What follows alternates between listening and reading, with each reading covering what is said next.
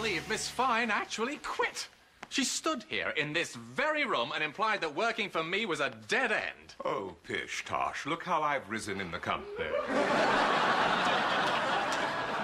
I suppose I should have seen it coming. A man can't tell a woman he loves her and then just take it back. You what? Maxwell. Get out, old woman!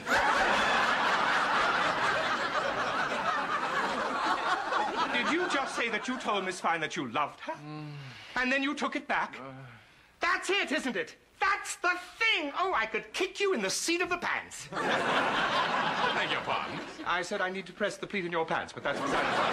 Now, you march yourself down to that department store and beg that woman to come back. Don't you dare give orders to me. I'm the one who makes decisions around here. Daddy, you march right down there and you get Fran back. Oh, you really think I should? Yes!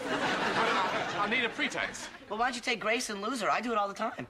I'll go get my coat.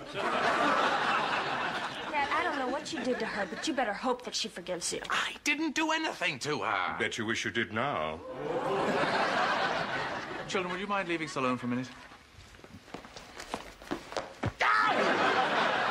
What was that for? Get you back for kicking me. Well, I didn't kick you. Bet you wish you did now.